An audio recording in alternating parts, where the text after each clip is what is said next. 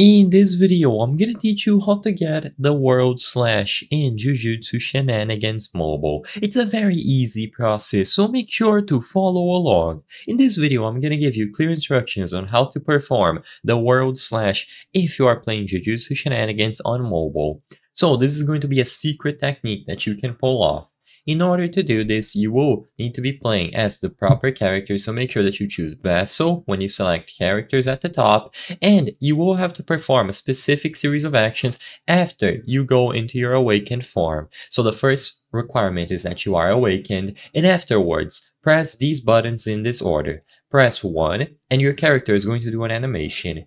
Now, when he strikes a pose and he says a phrase, you can press 3. So shortly after, just go ahead and press 3.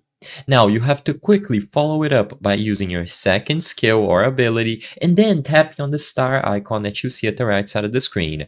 As long as you are able to do these actions in quick succession, so the first skill, the third skill, and then quickly the second and the star icon, you will be able to perform the world slash. You will see a bunch of bubbles above your head, and when your character says those lines, he will perform the world cutting slash like I mentioned. The only requirement is that you are in your awakened form and that you perform the actions in this specific order. Keep in mind that after you press 1, you need to shortly after press 3 and then quickly press 2 and the star icon. The star icon on mobile is equivalent to R on PC, and R is the button that allows you to use your special. So essentially it's 1, 3, 2 and then special.